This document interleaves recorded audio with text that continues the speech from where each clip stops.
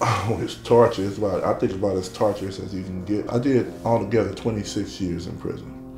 The first 5 years was spent going back and forth in the SHU. My longest term in there without break was 24 months. It was horrible to set a man inside a closed structure for years on end.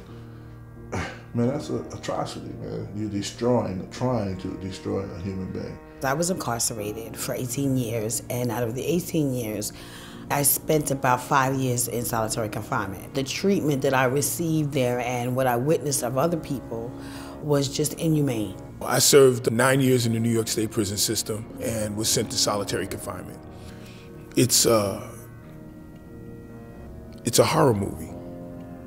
My son is in Pelican Bay State Prison. His total time in solitary confinement has been 14 years now. All total, I was in solitary confinement for 29 years. I was in prison for a total of 31 years. I did a total of 3 years altogether in solitary, with the longest stint being about 10 months straight. You have people dying in solitary. You have people committing suicide. You have people dying from heat in solitary. These are real issues that are happening right now, right here in our soil. It's not just happening, in another country. This is happening right here, right now. People being tortured. People are allowing it to happen, not because they agree, but because they simply just don't know about it.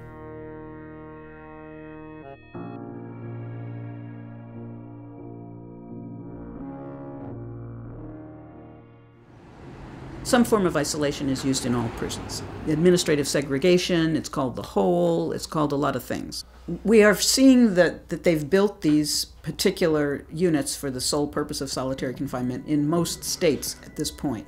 It started with the federal government and now it has expanded. The national figure that's mostly used is that there are 80,000 people in these units across the country. It's not just these units, it's also administrative segregation and psychiatric units of certain kinds and things they call behavior modification units. There's lots of different names for what is essentially still long-term isolation. I mean, whenever we've had prisons, there's been the use of lockdown, basically, in order to punish people for acts they've committed out in the prison system. So there's a certain amount of people in the SHU for disciplinary reasons. They're there for determinate sentences. In other words, a year and a half. They're given a certain length of time for this punishment. But then there's another category, which is gang management. It doesn't have to be based on behavior at all. It's really assumed gang association. The people doing time in the SHU for gang affiliation are there indefinitely. The average length of stay is 6 years, and people have been there for 10, 20, up to 40 years. If you focus on prison, you have to see solitary confinement, and conversely, solitary confinement, you have to see prison, so the two are related. Well, solitary confinement goes hand in hand with the rise of the tough on crime movement. Until 1970, we had a period of about 100 years when the stated goal of the correction system was rehabilitation. It didn't often do it very well, but that was at least the theme and the goal. Since then, prisons in large part have been known as places of punishment, warehousing, and the like. And once you set up a system where punishment is the norm or the goal, then expanding the use of solitary confinement seems almost natural. We both have higher numbers of people in prison because of the lack of programming, huge amounts of disciplinary issues within the system, and then along comes solitary confinement, supposedly as a response, as a solution to those problems. So for many people, it seems like a natural outgrowth of what happens in mass incarceration. Incarceration in this country is unprecedented for this nation and for any nation. We have 1/4 of the world's incarcerated people, even though we only have 5% of the world's population. This is unprecedented. This is a racialized system of social control that has followed a long line in this country, from slavery to Jim Crow segregation to ghettoization to now incarceration. And solitary confinement is a manifestation of that. When we speak about incarceration, we're talking about people of color, let's be honest, right? Solitary, people of color.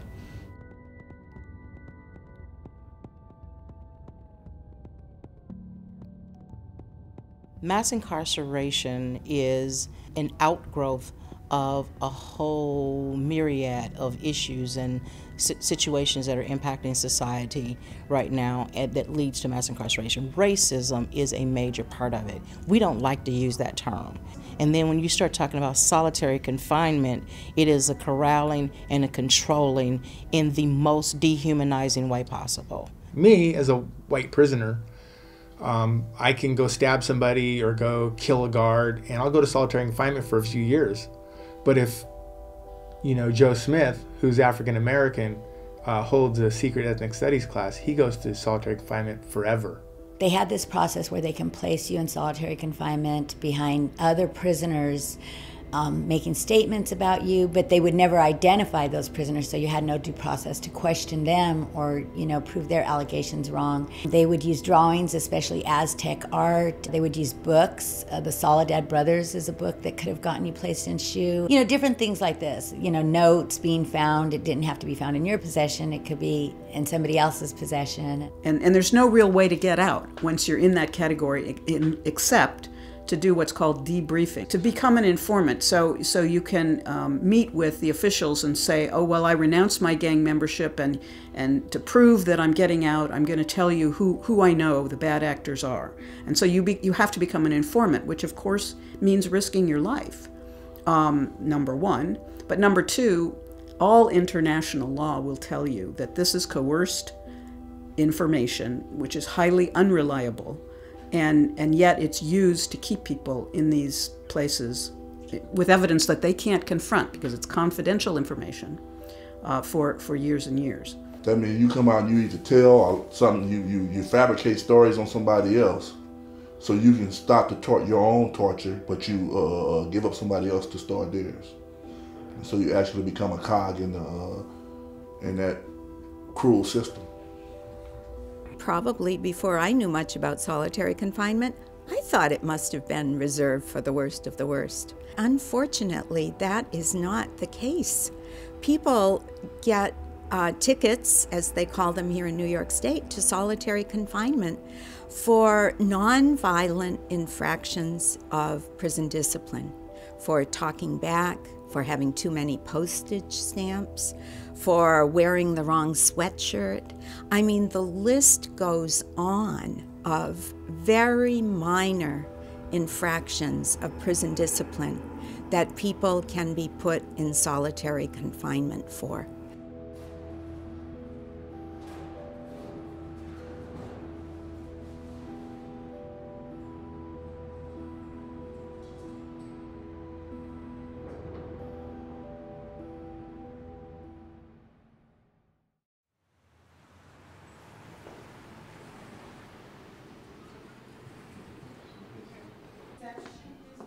Yeah, hello, MJ, this is Johnny. Okay, so I got a few minutes. What day you got court? Can you come in Monday? Before I became a reentry advocate, and I guess one of the reasons why I am effective at my job here is because I served 13 years out of a 15-year sentence for robbery. I was sentenced at 21. I'm 35 now. But during that time, I managed to, educate myself and try to, elevate and better myself.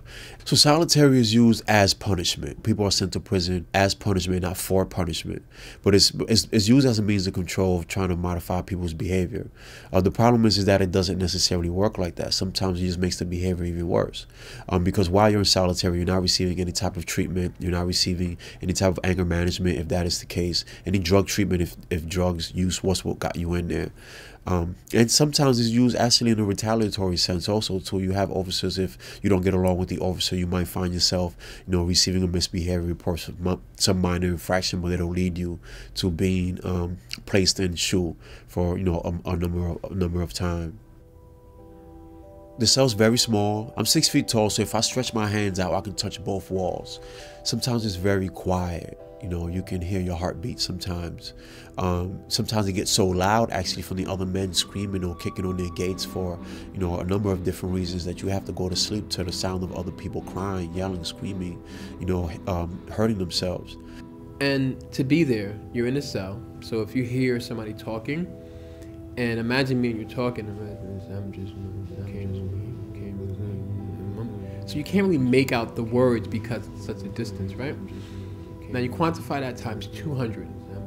and all you hear all day long, you can't make, it's like a puzzle you can never solve. It's like right out of earshot. You start hearing your own heartbeat. I would lay in my bed and just squeeze like my whole body just to feel something. Squelching radios, people screaming in their cells, singing, praying, calling for their moms. Some people just scream for hours on end just to hear something. Some people scream and do things to get the officers to come and respond to them so they can have some human contact. It's a horror movie. It echoes. It's very dark. It's gray. They always have it painted a dark color. So it looks like you're in a dungeon. And all you see is cells with bars. You have a metal bed, a metal sink, a metal toilet. If you're not in compliance, you will hear the guards beat the inmates. You will also hear rapes. While I was incarcerated, which made things worse for me because I would hear my peers screaming at the top of their lungs. Sometimes I would go to the slot and look out the slot, and you could see the shadows of the blows going, and you could hear the screams. A lot of us would wonder what we next. It was hard. When I was young, I used to act out. My mom would send me to the room on timeout. And then, you know, because she cared, an hour later, she would come in and say, hey, what's wrong with you? Why you didn't do the dishes, right? But we just sending people to their room on timeout and say, okay, just, you know, go to your room, you're on timeout, and I'll see you when you're 37, you'll figure it out yourself. Every person can be devastatingly harmed by solitary confinement. Whether you're young, you're old, you're middle-aged, whether you're a woman, a man, a transgender person, whether you have mental health issues before you go inside or not, whether you have disabilities or not. But some individuals face even additional harm, either from the isolation itself or by being placed in isolation face additional abuse inside. Children are one group of people that is true for. Brain research and science has long shown that people's brains continue to develop into your mid-20s, if not beyond. And yet we continue to incarcerate young people, 16, 17-year-olds, sometimes even younger, and then we also continue to place them in solitary confinement. Similarly, there are people who have pre-existing mental health issues, who we know the use of solitary will be devastating for them. I worked on Rikers Island for 23 years. We call solitary confinement unit the Bing. And I remember going to one of the offices and saying, you know, why does everyone call this the Bing? And the officer said, well, what we think the reason is that for so many people, their minds go Bing after they're there for a while. So we began calling it the Bing. People do have mental breakdowns. They went into the Bing healthy, they came out mentally ill. It's a very sterile place that creates very sterile relationships, right? Where you don't really, you talk to people, you do the saludos, hey, good morning, good afternoon, but never those deep, meaningful conversations where, at least for me, I went in there with a lot of trauma. Now, if someone is at all prone to mental disorder, to schizophrenia, to major depression, to bipolar disorder, what we know from a great deal of research literature is that they will have a breakdown of the type that they're inclined to have. So people who are schizophrenic will have a psychotic episode. People who are depressed will become very depressed, maybe suicidal. They're isolated from their neighbors, but they can shout. Their cell, there's no other cell in most situations facing them, but there's a neighbor on each side, and what they will do is shout. And therefore, there's no private conversation because everybody on the pod can hear the shouting, but they can talk to each other. As the years go by, what the prisoners tell me is they stop talking to each other. They don't even shout out good morning to their neighbor. They don't talk to other prisoners as they walk to the recreation, which they're doing in shackles, but they could say hi to someone whose cell they pass. They don't. And they tell me there's just no use talking. There's nothing happening. We already know what's going on with this person and nothing new has happened, and we just isolate ourselves. Another of the symptoms that we find very widespread, just about universal, is mounting anger, accompanied by a fear that the anger will get out of control and they'll get into more trouble. So what they do typically is to suppress their anger. They just sit on their anger. They don't allow themselves to express it. And as they do that, they start suppressing all other feelings. And over time, that gets it evolves to being basically numb. Some describe it as a state of being numb, dead, a zombie, and they just start losing touch with their feelings. There's been enough studies, there's been enough research, there's been enough data collected that there's evidence that this does affect the human mind, the brain, physically. I mean, they're deprived of natural sunlight, everything, the hearing, the eyes, every part of your body, mental and physical. Only touch that you're feeling, is a touch of aggression where officers are ushering you from one spot to another, whether it be the shower, out the court, or to the recreation yard after 23 hours of lockdown. Then you're back in there. The moral cost is we're damaging humans permanently. So every person we set in, never the same. Never the same. Some people probably, feel that, torture is, agonizing and something that is, relates only to physical pain or something like that. But, being isolated, from yourself or being isolated from people for a long, extended period of time in itself is torture.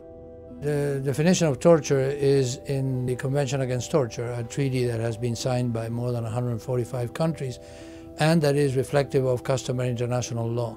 It defines torture as a deliberate, intentional infliction of pain and suffering of a certain gravity done by a state agent for the purpose of interrogation or punishment or any other purpose. Is prohibited categorically and absolutely under any circumstance under international law. It is cruel, inhuman, and degrading treatment when it is prolonged. Any period beyond 15 days is considered prolonged, and especially when it is indefinite. The fact that you don't have long-term effects doesn't mean that you don't suffer. Just like you can overcome being waterboarded, and if you're sane after that and healthy, it doesn't mean that you haven't been tortured. The same with solitary confinement. The fact that you cope doesn't mean that it's not torture or it's not cruel, inhuman, and degrading treatment. In fact, what happens is many people don't cope. It has profound effects on your psyche, even on the way your brain acts after a certain period. It's very important for the international community to be constantly reminding states that they have obligations under international law and that they have to abide by the standards that international law has developed around the matter of the right of every person to physical and moral integrity. The system is damaging everyone. The community is not safe. People employed by the system is not safe. The people that work in the prisons, number one, don't reflect the population they serve. Number two, they're also as much suffering as the people who are incarcerated because they're trapped there as well as anyone else. Corrections and law enforcement, I've been working over 2 decades. People who've never been in prison think that, going in and being by yourself would be the ideal situation. I used to believe that before I started working in a prison. I thought, well, I'd want to be locked away from everyone else and, I would have to put up with scary guys. The problem is you become the scary guy when you're placed in a solitary condition.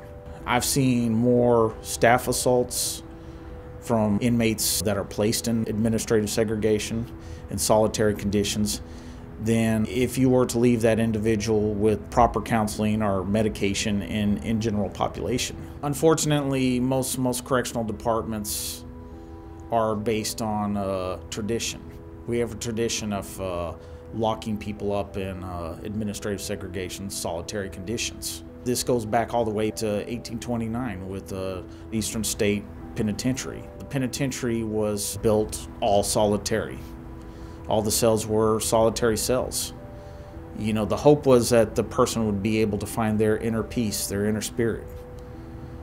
Unfortunately, that's not what they found. They found that people decompensated, and the system of complete solitary was a failure. It's important that staff are able to recognize that a person is having a problem, that they are having a mental health problem, and to be able to address those needs, to get them proper help. If they need counseling, if they need change in medication, make the proper referrals to medical departments. CIT, crisis intervention training, teaches correctional officers how to manage persons with mental disabilities. Teaching correctional staff how to manage the situation is critical to prevent any risk of assault to the correctional staff themselves and any harm to this individual. Currently, it is not in use in Texas. We have a House bill. If that is implemented, it will require CIT training for all new officers coming into the system. You can be viewed as not being a team player. That's a challenge, you know, we face all the time. Myself, I'll probably never promote through the prison system. But that's a stigma and that's a price I'm willing to pay. You know, if it's doing the right thing, we need to move forward and modernize our correctional system. I think it's the humanity of people in prison that gets lost, that we still live in a very segregated society in far too many ways, by income, by education, by housing patterns and the like.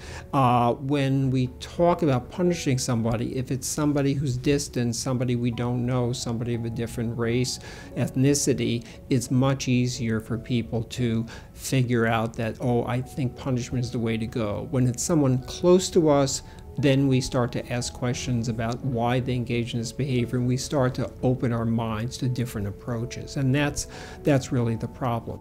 When I was 16 years old, I wasn't trying to decide if I should go to band camp, karate school, or if I should go, I don't know, like water skiing. I was trying to decide how I'm going to duck the police today. How I'm going to try to make some money to help my mother feed my other 3 brothers because she has 2 McDonald's jobs, and even that's not enough. You know, I'm trying to decide how I'm going to keep from getting robbed because there's other people that are thinking the same way. It might see me as prey. You know, these were the decisions that I was faced with. All brothers and sisters that were all made in God's image and likeness, and if we're aware of that, how can we possibly treat one another that way? It's disgraceful, and to realize that a perfectly sane person could walk into solitary confinement unit and come out destroyed. Prolonged isolation is wrong. It's against the reason that we were created. It's against human nature. It's against God's plan for us as people. We are called to go to the places where people are not looking and have turned away, to the darkest places, and to remove the barriers for the light to come out of those places. Our prison system is something that we have hidden away. We don't look at it. When we give ourselves permission to treat people so extremely cruelly, we are deadening a part of ourselves. You know, we're doing damage to our own moral psyche, you know, our own humanity. So it can't be stated strongly enough that recognizing the humanity in everyone in prison is crucial, as well as all the people who work there. You know, that we are all human beings, and we have to find a way to live together. And the way to live together is not to live separately, but to figure out really how can we live together and what would it take. Last week, we reported to you that this strike had resumed after earlier in the year when 6,000 protesters across the state refused food, asked for their conditions to be more humane, and especially for the practice of solitary confinement to come to an end. Many prison groups here in California received a packet of information from prisoners at Pelican Bay saying, we're going on hunger strike in July, and it won't be successful unless you organize on the outside. And a lot of groups came together and formed a coalition, the Prisoner Hunger Strike Solidarity Coalition, which has been meeting ever since, virtually every Monday night, ever since January of 2011. And it's been made up of a lot of the prison groups, but also a lot of family members, because when the prisoners went on hunger strike, then, they really kind of came out of the closet to their families. They had been protecting their families from knowing how bad the situation was. And so the families have really stepped up. Formerly incarcerated have really stepped up and been a very important part, I would say really the backbone of this coalition. My son wrote a letter and he asked us to mail it to various organizations, to Governor Brown and to Matthew Gates, and he had a list of, I think, like 200 organizations announcing that there would be a hunger strike and that the issues that they were looking into at the time. So I did all this, but I kept reading the letters from all the prisoners saying, you know, this was going to be an indefinite hunger strike, and I became very concerned. I thought, they're going to starve to death. They've gone on hunger strike 3 times in this intervening period, twice in 2011 for 30 days each, and once in 2013 for 60 days.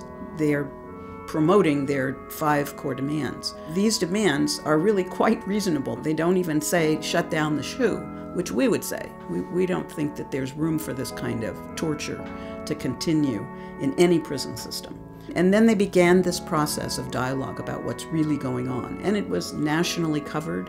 And the kind of exposure we tried to give it all these years that didn't seem to go anywhere was suddenly on the front pages of all papers across the country and in different parts of the world. Here we are, year after year, decade after decade, as our loved ones sit in solitary confinement, as if we're still trying to figure out, is this detrimental to their physical and mental well-being?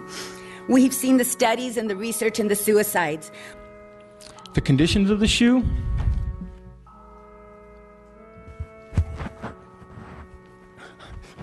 Okay, look, I want to say this in the most professional and, so the SHU is torture, okay?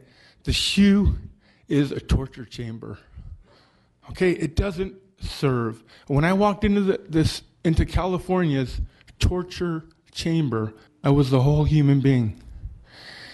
And when I left there, I was deeply fractured human being.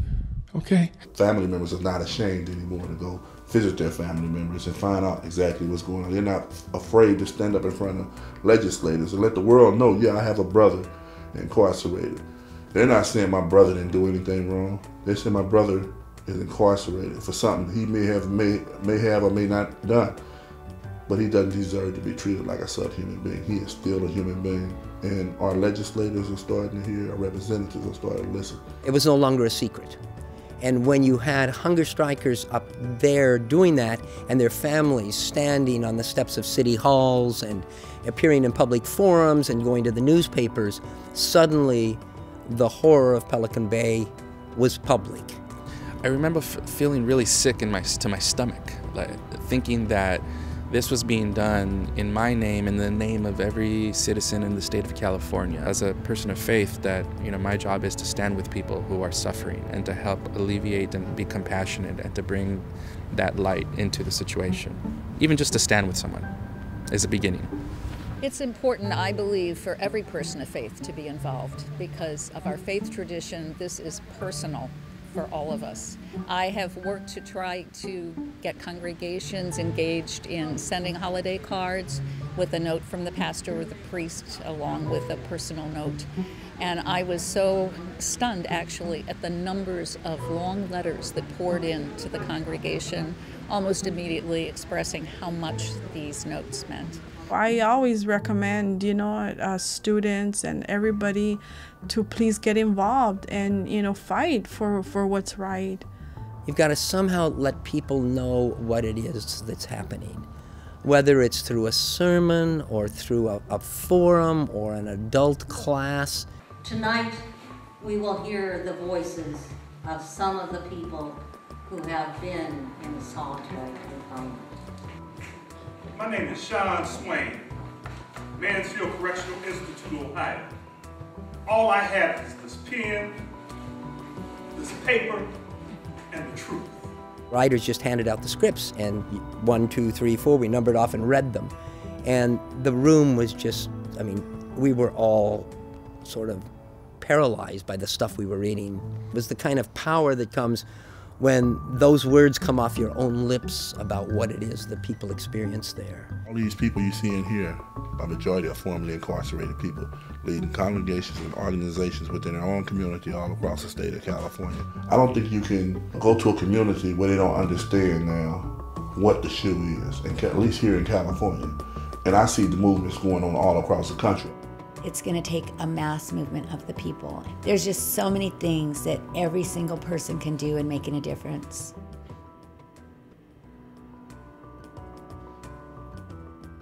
The HALT Act is a humane alternative to long-term isolated confinement. It is the most comprehensive bill ever. It is a statewide bill, so it encompasses every county. The core principle behind the HALT Solitary Confinement Act is to say that if somebody is really, truly a threat to other people inside of the prison, then those individuals could be separated without being isolated. And that separation should be an opportunity for an intervention that is both humane and effective at addressing people's underlying needs and the causes of their behavior. The HALT Solitary Confinement Act would say that no person could be subjected to solitary confinement beyond 15 days, in line with what the UN Special Rapporteur on Torture has demanded. When I became aware of the campaign for alternatives to isolated confinement here in New York, and then I found out that they were also collaborating with NEARCAT, I got more involved in that work. The more we did, the more I could see the need for more communities of faith in New York State to be involved in this. People who are incarcerated, people who are put in solitary confinement, the vast majority of them are going to come back to our communities. And if we don't treat them humanely and offer them opportunities for rehabilitation, our communities are going to suffer because of that. So I think it's important that each of us does something to address this issue. There's somebody in Albany right now getting paid to say that you want solitary inside that jail, even if you haven't said it out your mouth. You know, so get in contact with whoever is in charge of your district and say, I don't want solitary. I'm not going to vote for you if you continue to allow this to happen. When we hear about torture or other inhumane conditions in other parts of the world, we judge the governments who inflict that torture or those inhumane conditions. We need to do the same thing here in New York State. We should not judge the people who are incarcerated. We need to judge the government and the representatives and the officials who are inflicting this inhumane practice. And it's up to us as citizens of this state, as community members in this state, to raise our voices, to put pressure on our legislators to say, not in our name. We have a human rights crisis here in New York State. Over 4,000 individuals, many of the most vulnerable and defenseless amongst us, are subject to state-sanctioned torture in the form of solitary confinement. I feel empowered. Many of our lawmakers think we're doing them a service when we come and talk to them about this particular bill, the HALT Solitary Confinement Act. So if you want people less likely to go back to prison, let's do the things inside prisons that work and eliminate things that don't work. Solitary confinement does not work. Harsh punishment does not work.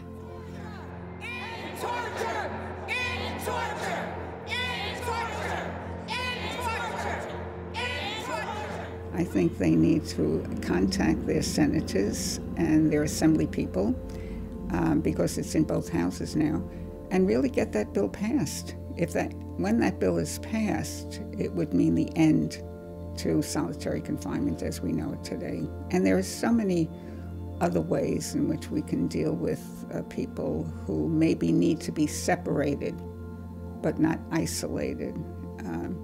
So that's what I would say, to get on board with that bill. So when we were doing the legislation, we actually was consulting with people currently in solitary, people who have left it, and people who have been there, people who have worked on the corrections side. Since then, we have the New Jersey campaign for alternatives to isolated confinement. Here on behalf of the ACLU of New Jersey, I'm also here on behalf of a coalition of advocates seeking alternatives to isolated confinement here in New Jersey. Recent studies have shown that isolated or restricted confinement has grave consequences. Most Americans really just want to do the right thing.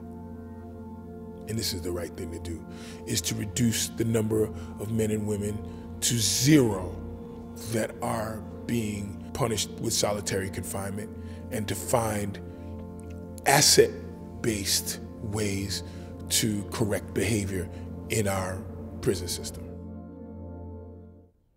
Yeah, that's my little girl. She's about 11 years old, and she's sleeping peacefully. And this is one of the last pictures I received after, right before I was released in 2013. And it kind of just keeps me motivated, you know. The criminal justice system, prison itself, affects more than just the person we're incarcerating. We're also incarcerating the entire family. And as a result, it also affects the community in which that family lives in. And sometimes we don't get to see the effects until years later. What happened to me in prison should not have happened, but it did. And because of that, I feel like the 18 years that you took from me and they messed me up and left me with the mental illness, I will spend the rest of my days being an advocate for the people that cannot speak. But what has happened to me, I will not allow to happen to anybody. And this is how I spend my days, trying to make a difference. I would go to a woman in the Bing, and we would have a conversation through the glass. I would say to her, would you like me to pray over you? And she would say yes. And then she would put her hand against the glass, and I would put my hand against the glass, and that's how we would pray.